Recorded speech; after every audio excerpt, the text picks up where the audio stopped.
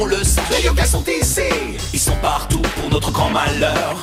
Pour le désordre, ce sont bien les meilleurs. Parfois, ils vous causent des problèmes. Pour que la nuit vous perdiez le sommeil, je vous présente cet ami qui est de taille. Il réussit à avoir les yokai. Yokai Watch. Des copains fantastiques partout pour l'accompagner. Les esprits juste à côté, ses amis là pour l'aider. Est-ce que vous les entendez? Car tu sais qu'il a une Yokai Watch. Yokai Watch. Yokai Watch. Les esprits juste à côté, ses amis là pour l'aider. Est-ce que vous les entendez? Car tu sais qu'il a une Yokai Watch. Eh bien salut les amis, c'est Kirvendo et on se retrouve aujourd'hui enfin sur Yokai Watch 2 Fantômes bouffis. Alors attendez, pour pas que le générique se remette en place, je vais faire une nouvelle partie, comme ça on va aller sur un autre menu, et après je vais pouvoir vous parler. Voilà, alors sachez que Yokai Watch 2 n'est pas sorti en France, hein. Ça ne sert à rien, ne courez pas dans vos magasins de jeux vidéo pour demander si vous pouvez avoir Yokai Watch 2. On est fin janvier et il n'est pas encore sorti en France, il sortira sûrement en mars, en avril, voilà, il sortira dans ces eaux-là en France. En fait ce qu'il y a c'est que le jeu est déjà sorti aux États-Unis. Il est sorti aux États-Unis il y a longtemps, hein. Enfin il est sorti en Amérique du Nord, plus qu'aux États-Unis, il y a longtemps, c'était en septembre 2016 ou octobre 2016, quelque chose comme ça. Et en fait, eh bien, vous savez que en Amérique du Nord, il y a plusieurs pays, il y a des pays dans lesquels on parle l'espagnol et il y a des pays dans lesquels on parle français. Enfin, il y en a un, c'est le Canada. Il y a une partie au Québec où on parle français. Et donc là-bas, eh ben, ils ont aussi le jeu Yokai Watch qui a été traduit en français pour que justement les Québécois puissent jouer au jeu en français sans avoir à jouer au jeu en anglais. Donc, je vais vous présenter en avance et en exclusivité française le jeu Yokai Watch 2. Yokai Watch 2 a deux versions. Moi j'ai choisi la version Fantômes bouffis. Pourquoi? Je vous expliquerai tout ça de toute façon au fur et à mesure du display parce que il y a différents trucs. Alors je voulais aussi vous dire quelque chose, mais j'ai oublié ce que c'était. Donc en tout cas, non, je voulais vous dire merci à vous. Vous êtes 100 000 sur la chaîne maintenant. C'est pour ça que voilà, c'est votre cadeau, votre remerciement pour qu'on soit 100 000. Je vous mets en avance Yokai Watch 2. Alors sachez que jusqu'à ce que le jeu sorte en France, je vais pas vous spoiler le jeu, donc je vous sortirai qu'un épisode par semaine, tous les samedis. Et après quand le jeu sera sorti en France, on prendra un plus grand rythme, on fera peut-être 2, 3 vidéos, 4 vidéos par semaine, on verra. Donc voilà, on va commencer et j'espère que vous êtes prêts à retrouver Nathan, Whisper, Jibayan, tout ça. Je connais rien de l'histoire, on va découvrir ça ensemble, j'ai juste vu la démo que je vous ai présentée. Donc les amis, en tout cas, vous savez que vous avez fait plus d'1 million de vues sur le premier épisode de Yokai Watch 1 et vous avez laissé presque 6000 pouces bleus. Alors, laissez un pouce bleu maintenant, on essaye de battre le record de Yokai Watch 1. Donc si on pouvait dépasser 6000... sur le long terme, peut-être qu'on le fera. Allez, partagez cette vidéo à vos amis, laissez un pouce bleu, abonnez-vous. Je pense qu'on peut dépasser Yokai Watch 1. Donc moi, je suis un garçon. Alors je sais que plusieurs personnes aimeraient bien que je fasse le jeu en fille. Donc cette version du jeu, Fantômes bouffis, je vais la faire en garçon. Et après, je ferai la seconde version du jeu qui s'appelle Esprits frappeur. Je la ferai Esprits farceurs. Je la ferai en fille. Mais ce sera plus tard et on la fera plutôt avec un défi. Mais on la fera quand on aura fini Yokai Watch 1. Enfin Yokai Watch 2, cette version. Donc voilà, garçon. Je m'appelle Kirvendo, que je vais écrire en minuscule cette fois, enfin avec une majuscule, mais aussi des minuscules. Comme ça, voilà, on va pas se retrouver avec le problème qu'on avait la dernière fois d'avoir mon pseudo écrit en majuscule, c'était assez embêtant. Mais attendez, on a l'alphabet cyrillique. Waouh, je sais pas pourquoi ils nous ont donné l'alphabet cyrillique, mais bon, s'ils veulent. Et voilà, c'est parti, Kirvendo, qui est un garçon. Yokai Watch Fantômes bouffis, ok. Cinématique, j'imagine. Donc ceci est une œuvre de fiction, les personnages, lieux et organisations qui y figurent sont purement fictifs. Ah bon? Étonnant. Yokai Watch 2 Fantômes bouffis utilise l'horloge de la Nintendo 3DS. L'expérience de jeu peut être altérée si vous modifiez ses paramètres. Vous nous voyez déjà tricher pour le Yokai. Yokai Watch 2 Fantômes bouffis crée des données additionnelles. Non mais on sait. C'est parti.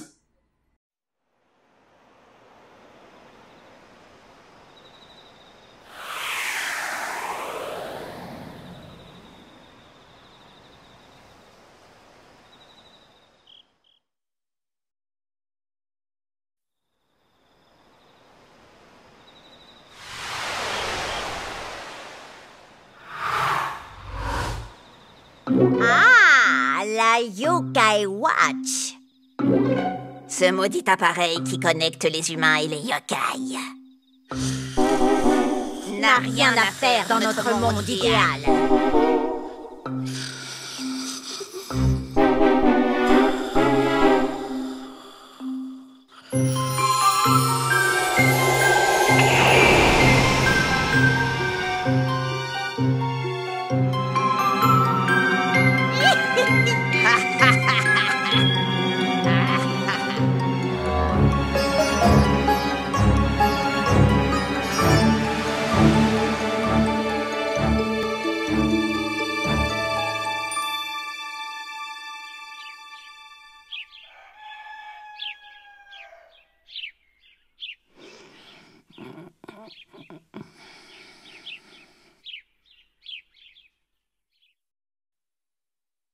Wow, Nathan s'est fait voler. C'est à Yokai Watch. Donc la montre disparue, premier chapitre. Ouh là là là là. Ça, il va pas se laisser faire, j'espère. Hein. Enfin, moi, je me laisserais pas faire si j'étais lui. Bonjour maman, qu'est-ce que tu veux? Debout Kirbendo, tu ne devrais pas dormir autant, même en vacances. Bah, c'est bon, je fais ce que je veux. Mais alors Nathan, c'est le gamin qui est éternellement en vacances, tout le temps. Moi, j'aimerais bien avoir sa vie. Hein. Encore 5 minutes, laisse-moi encore. Oh, 5 minutes. Non, tu nous as promis de venir faire les courses avec nous, tu te souviens? On se dépêche, on y va. Ouais, c'est bon. Je vais venir. Oh, mais j'ai encore sommeil. Il a de la bave là qui coule. Je vais pas faire la bave, hein, vous en faites pas. Je vais pas aller jusque là. Déplace-toi avec le pad circulaire. Appuie sur le bouton B quand tu dois... Oui, on sait, d'accord, parle à ta mère. Oui, d'accord, parle à ta mère. Non mais c'est bon, me donne pas des ordres, toi. Alors, on y va. Et vous savez, moi je suis un peu comme Nathan, hein, quand je dors, des fois je bave. J'aurais pas dû vous dire ça. Alors, bonjour Kirbendo. Bonjour. Dis-moi, as-tu écrit dans ton journal hier soir, Kirbendo? J'ai un peu oublié. Tu dois écrire dedans tous les jours, ou bien tu oublieras tous tes souvenirs. Ok, je le traînerai à jour, promis. Choisis journal depuis le menu principal pour sauvegarder. N'oublie pas d'éditer ton journal régulièrement pour sauvegarder. Oui, d'accord. Ton père attend dehors, tu devrais aussi y aller, Kirbendo. Je dois d'abord fermer la maison à clé. Moi, j'ai pas les clés, j'ai pas un double. On dirait pas. Mais il est où, Whisper? J'en sais rien. Ah, le menu a changé. Maintenant, le menu, c'est ça. Je sais même plus à quoi il ressemblait maintenant dans l'autre... Enfin, en tout cas, il y a beaucoup d'icônes. Enfin, on verra ça plus tard. Pour le moment, on va juste continuer un peu d'avancer. Alors, si je vous fais qu'un épisode toutes les semaines, les épisodes dureront 30 minutes, hein, vous en faites pas, ils dureront un peu plus longtemps que d'autres séries. Ce sera pas 20 minutes, ce sera 30 minutes. Ah, tu es enfin debout, allons-y, Kirbendo. Et on va où, là? Bon, je le sens pas. Ah, on prend la voiture. Allez, on y va! C'est parti, fais attention sur la route, chérie. Oui, conduisez prudemment, les amis. Enfin, même si je pense que peu d'entre vous conduisent déjà. Enfin, si vous conduisez déjà, dites-le dans les commentaires, mais c'est pas mon cas. Moi, je sais, j'ai 24 ans, je ne conduis pas. Je veux pas passer le permis. Parce que ça sert à rien, je vis dans une grande ville. Il y a le bus, il y a le taxi, il y a le métro. Donc ça sert à rien de conduire. Où est-ce qu'on est, là? Moko Smart, ok, d'accord. On est parti en vacances, en tout cas. Pour une fois, hein, il est en vacances éternellement et il reste chez lui tout le temps. Il doit s'ennuyer, Nathan. Enfin, sauf que non, depuis qu'il a rencontré les yokai, il ne s'ennuie plus. Moi, je pense que non plus, je m'ennuierais pas si j'avais rencontré les yokai. Hein. Ils ont fait du shopping. Yes, mais ils sont... Où sont Whisper et Jibenyan? Oh, tu veux déjouer, Nathan? Moi, je veux la maison, la champignon. Ça a l'air cool. Ah non, je veux le petit... Bah non, c'est un faux chien. Moi, je veux pas le faux chien. J'ai pas vraiment vu de jouet qui m'intéressait, là. Oh, on est au resto. Alors ça, par contre, ça m'intéresse. Moi, je veux bien aller au coffee shop pour prendre un café. Qu'est-ce qu'il a, Nathan? On dirait qu'il avait une limonade. Et ses parents ont du café. Ouais, les enfants prennent pas de café. Hein. Nathan, il est trop petit pour prendre du café. Moi aussi, quand j'étais petit, je prenais pas de café. Ah si, quand j'avais 14 ans, j'avais le droit de prendre du café au lait. Mon papa, il m'autorisait à prendre du café au lait, mais que du café au lait. Hein. Et avec beaucoup de lait. Eh chérie, si on s'achetait quelque chose à grignoter avant de rentrer? Oh, tu lis dans mes pensées, je pensais à des beignets. Ils ont passé leur journée à boire des cafés sucrés, à manger. Mais c'est une bonne journée, hein, effectivement. Plutôt cool.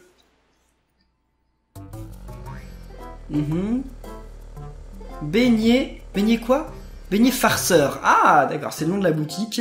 Et à côté, il y a quoi? Beignets bouffis. Ah, on choisit beignets farceurs ou beignets bouffis. Ah oui, parce que c'est fantômes farceurs et fantômes bouffis.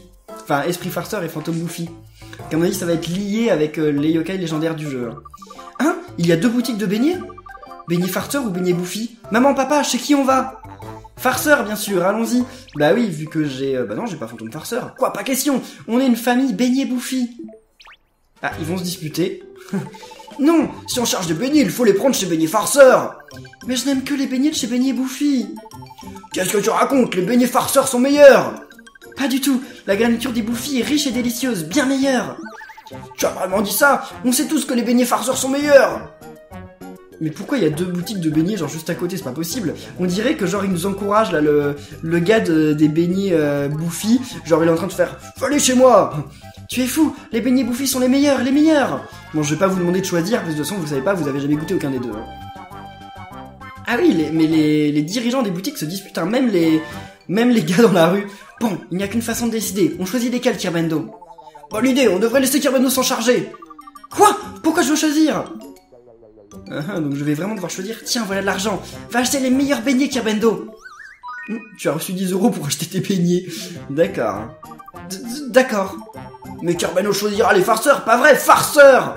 Non, notre petit Kerbeno est un garçon du côté bouffis, bouffis. Bon bah moi les amis, vu que j'ai acheté la version fantôme, la fantôme bouffis, c'est ça? Ouais, la fantôme bouffis, je pense que je vais prendre bouffis, non? Ne nous éloignons pas trop, d'accord. Donc bah oui, ah bah de toute façon on n'a pas le choix, regardez sur l'écran. Il nous oblige à aller là. Enfin non, on pourrait aller là, mais non, on va aller à fantôme bouffis vu que c'est une autre version de jeu. Ah, il a une sale tête le gamin, hein. Enfin le gamin, c'est pas un gamin, mais bon. Bienvenue, ça t'intéresserait des beignets bouffis? Seulement 9 € pour un pack familial de 8 beignets, tu en penses quoi? Bah oui, allez. Merci, à bientôt j'espère. Et nos parents se disputent encore, cette fois, pourtant il n'y a pas l'air d'avoir... comment elle s'appelle? Lulugubre. Donc bon, tu as obtenu beignet bouffi, ça a l'air bon ça. Va voir maman et papa. Allez. Qu'est-ce que vous voulez maman et papa? C'est bon, j'ai fait mon choix, hein, plus la peine de se disputer. Désolé de vous avoir fait attendre, j'ai acheté des beignets. D'accord, ils sont toujours en train de se disputer. Pourquoi tu fais tout le temps ça? Quoi? Si tu te comportes de manière puérile, alors moi aussi. Et j'ai acheté des beignets. Ah c'est bon, il s'intéresse à moi, enfin.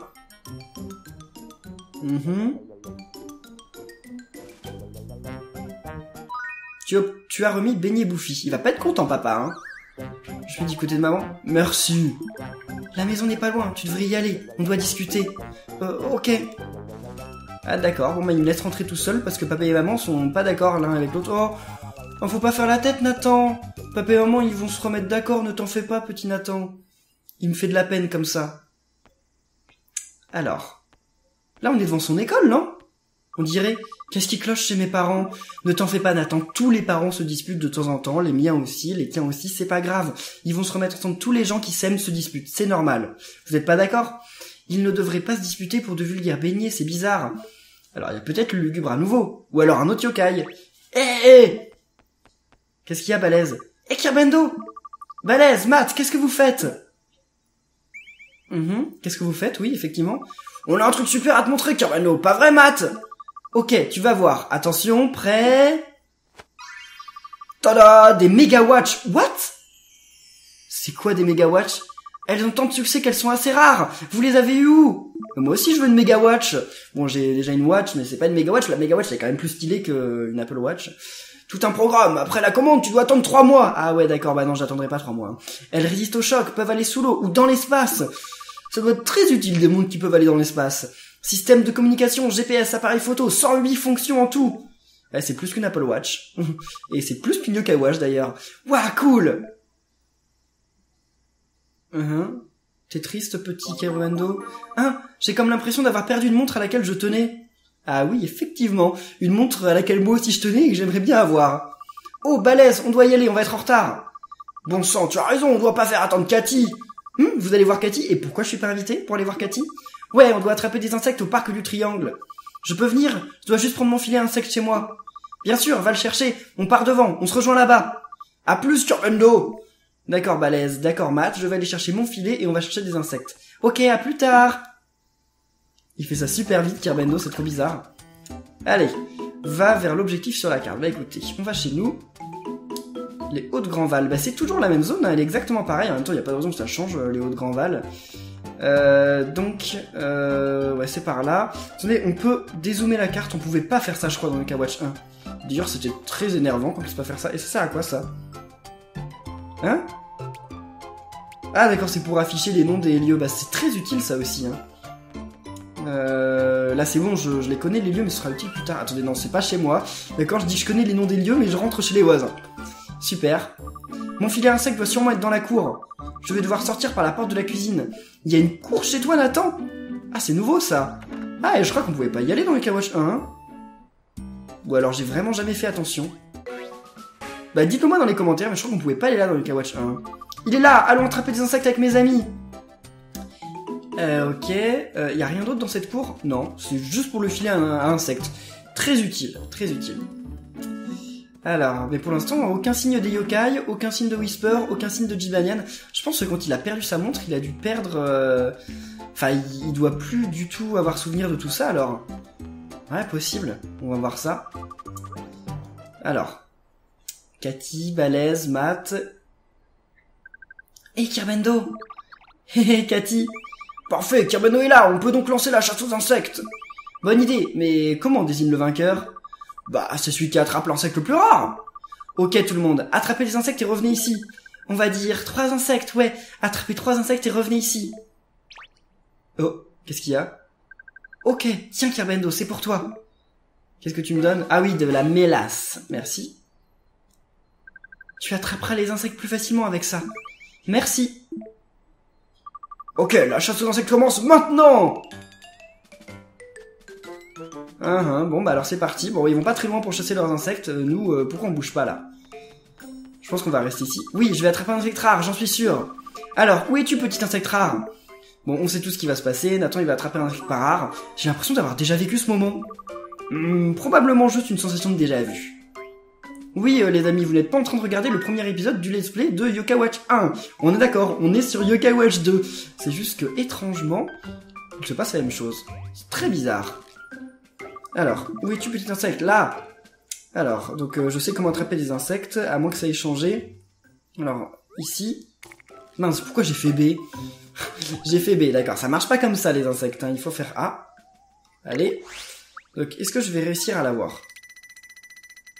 Non, non, non, non, non, non, non, non. Oh mince. Ok, heureusement l'autre s'est pas enfui. Je peux utiliser la mélasse, hein, pas pour les insectes du début du jeu, hein. Oui, c'est bon, on en a un. Super. Alors, c'est quoi ça? Cigale verte, d'accord, donc c'est absolument pas rare. Il n'y a rien ici, donc il faut que j'aille en chercher d'autres. Qui doivent être ici. Ah, il y en a aussi d'autres là-bas, sur le sol. Oh, ça a l'air d'être un petit peu plus rare. Non, là je l'aurais pas du tout. Je sais pas, je croyais qu'au début du jeu, il nous forçait à avoir... Ah bah ok, l'autre s'est enfui. Je croyais qu'au début du jeu, il nous forçait à avoir les insectes, mais en fait non, on peut les louper. C'est pas super ça. Oh, c'est quoi ça? C'est une nouvelle espèce. Attendez, on va utiliser la mélasse, parce que sinon moi je les aurais jamais les insectes. Oh non, non, non, vous rigolez. Ah non, vous rigolez. J'utilise toute ma mélasse et j'arrive pas à avoir cet insecte. D'accord, alors j'ai vraiment pas de chance là. Non, je voulais savoir ce que c'était que ce nouvel insecte. Bon bah tant pis, hein, on saura pas. Ah non, il y en a plus d'autres. Mais attendez, mais je les aurais jamais les 3 insectes là. C'est pas possible. Ils réapparaissent? Non, en plus j'ai pas l'impression qu'ils réapparaissent. Alors, ok, qu'est-ce qu'on a ici? Oh, des coccinelles. Elles sont trop mignonnes. Allez, stop, stop, stop, stop, stop. Non, non. Mais c'est pas possible. J'ai tellement pas de chance ou quoi? Non, non, stop, stop. Oui, c'est bon, c'est bon. Bon, j'en ai que 2, hein. Sur les 3, j'en ai que 2. Coccinelle, oh, c'est trop mignon. Il n'y a plus rien par ici, donc où est-ce qu'on va trouver les autres insectes? C'est une bonne question. C'est quoi cette musique là? J'ai l'impression qu'elle a dérapé d'un coup, j'ai pas bien compris. Bah écoutez, mais où est-ce que je vais trouver d'autres insectes? Bah, il y en a plus là. J'ai failli me faire renverser pour des insectes. Bah écoutez, je vais revenir ici, peut-être qu'ils sont apparus. Ah oui, c'est bon, ok. Alors, ça, est-ce qu'on va réussir à les avoir? Oui, enfin, enfin. Donc qu'est-ce que c'est que ce machin vert? C'est un scarabée du Japon, d'accord. Bon, ok, très bien. Alors, qu'est-ce qui va se passer maintenant? J'ai eu un truc rare? Oui, hein? Oui. Non? L'insecte le plus rare est le scarabée rhinocéros, attrapé par Balèze. Oh, super. Oui, j'ai gagné! Le scarabée rhinocéros est le meilleur! Bien joué, Balèze. Et ouais, il faut juste savoir parler la langue des insectes. Tu peux attraper des insectes un peu partout, n'hésite pas.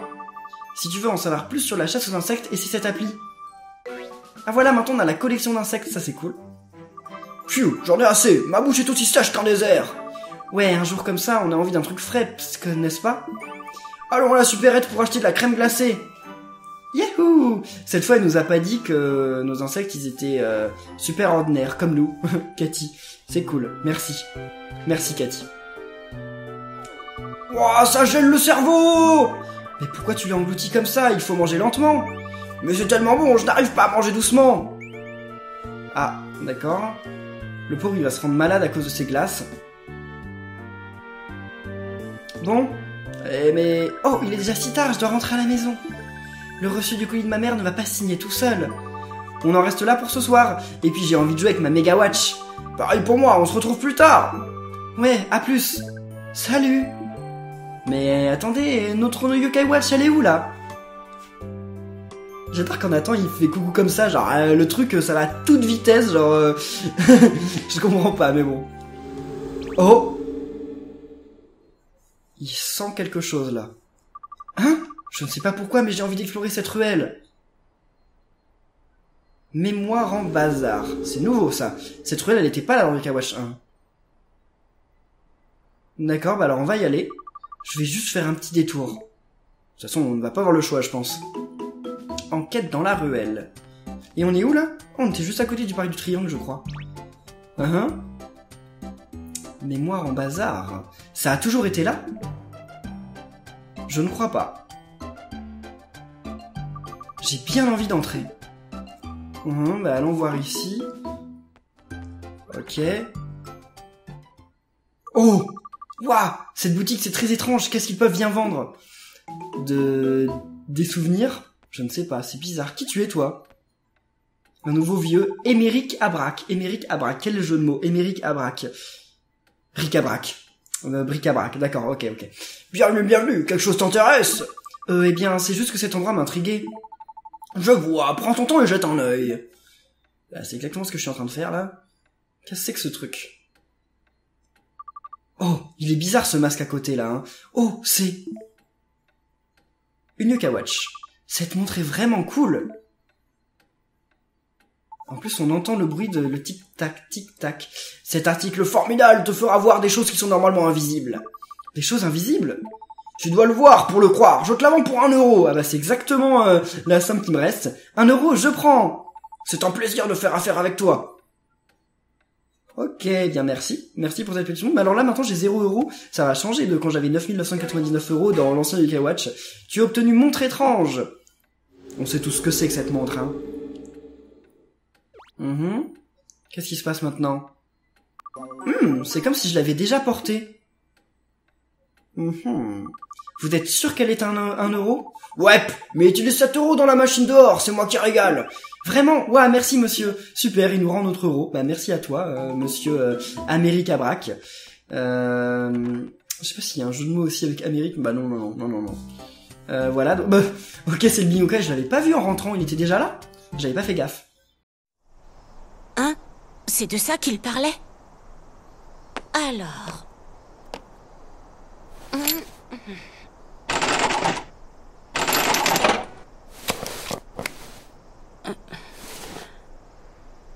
C'est juste une pierre.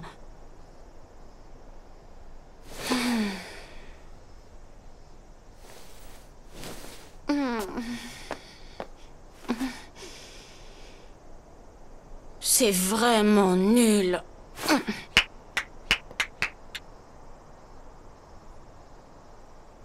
Hey! Attends un peu. Tu veux vraiment jeter ton argent par les fenêtres comme ça? Une pierre qui... Assez discuté, ouvre la capsule. Je te raconterai plus tard. Allez! D'accord.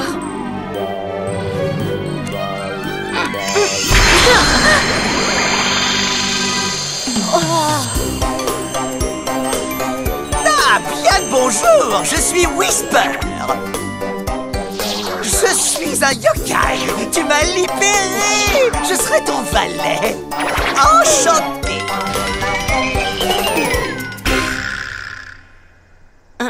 Un yokai?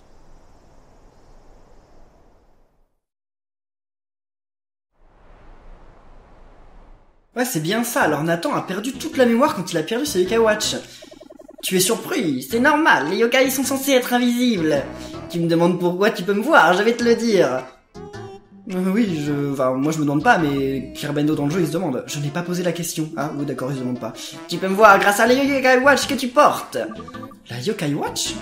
Le gadget de tes rêves, c'est un lien entre les humains et les yokai. Pour fêter notre rencontre, je vais t'expliquer son fonctionnement. D'abord, la loupe yokai. Le couvercle, tu veux dire? Je crois me souvenir que ça s'ouvre comme... Ce n'est pas un couvercle, c'est une loupe yokai.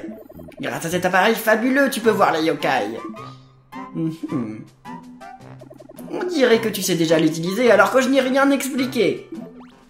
Ah bah oui, effectivement. Mais Whisper aussi l'a tout oublié? Hein? Comment j'ai pu faire ça? C'est comme si je le savais déjà. Waouh!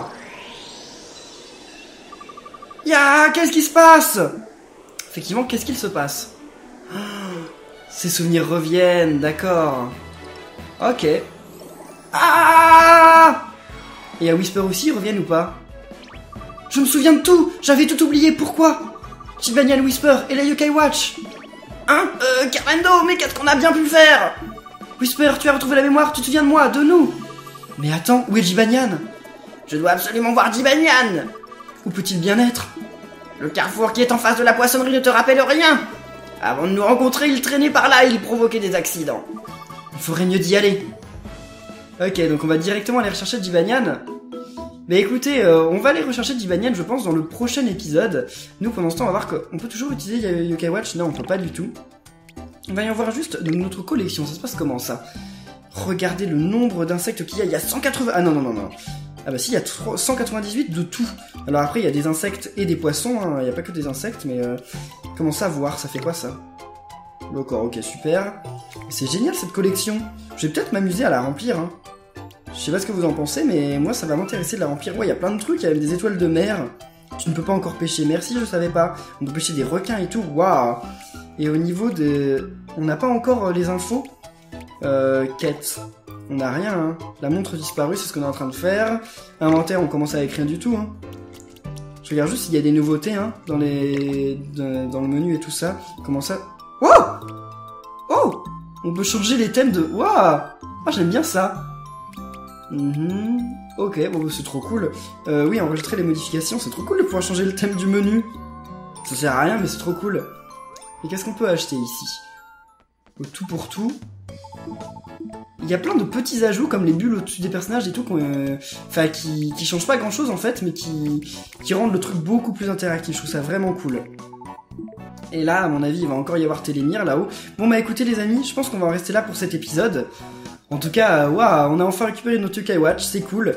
Le début du jeu me plaît déjà énormément, je sais pas ce que vous en pensez. N'hésitez pas à dire dans les commentaires vos attentes sur le jeu et ce que vous en avez pensé jusqu'à maintenant. Par contre, ça met du temps à sauvegarder, hein.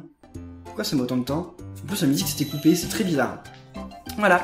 Bon bah les amis, on va rester là pour cet épisode. S'il vous a plu, n'oubliez pas de laisser des pouces bleus. On essaye de battre le record du premier épisode. On essaye de battre les 6000 pouces bleus.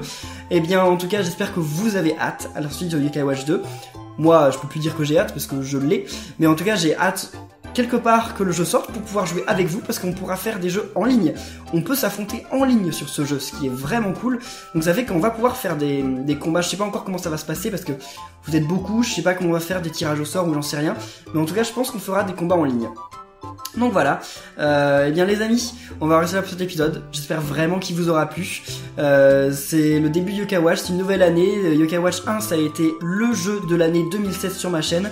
J'espère que Yokai Watch 2 sera le jeu de l'année 2017. J'espère que vous serez là au rendez-vous. Donc on se retrouve la semaine prochaine, même heure, pour le deuxième épisode de Yokai Watch 2, Fantômes bouffis, dans lequel on va rencontrer Jibanyan. D'ici là, portez-vous bien, et à la prochaine les amis, salut!